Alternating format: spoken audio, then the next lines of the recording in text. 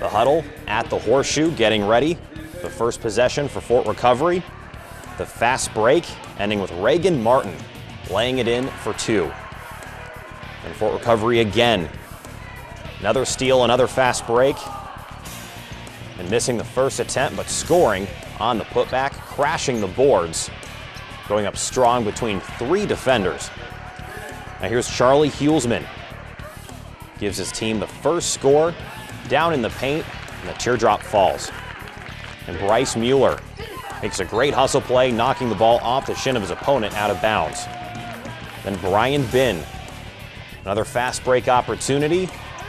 He is strong in the post, and he crashes the boards off the window. Mueller again hits the 3 over the defender in the wing and knocks it down. Our final score, 32-30, Marion Local over Fort Recovery.